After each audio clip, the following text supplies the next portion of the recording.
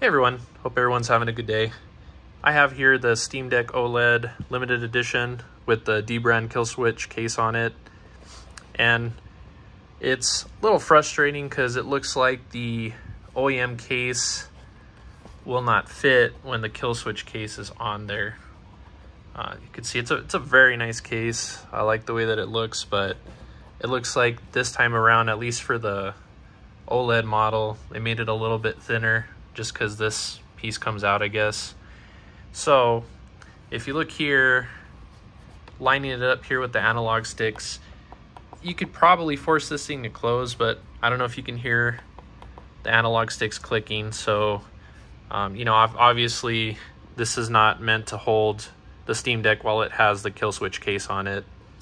So after doing a little bit of research, I found that the stock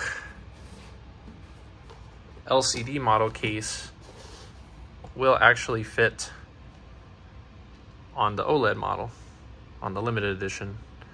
So if you see here, it's up right in there.